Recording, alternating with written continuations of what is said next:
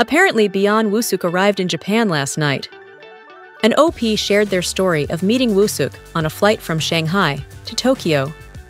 The OP said that Wooseok was very humble and always smiled when he spoke. After he finished talking, he didn't rest during the flight, but kept playing on his iPad. It seems Wooseok didn't feel tired at all, as he just posted on Weverse after hanging out and shopping.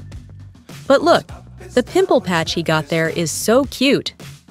Meanwhile, regarding Kim Hyeyoon and Park Solomon's upcoming drama, actor Jang Dongjoo has been cast as one of the cast members of Starting Today I'm Human.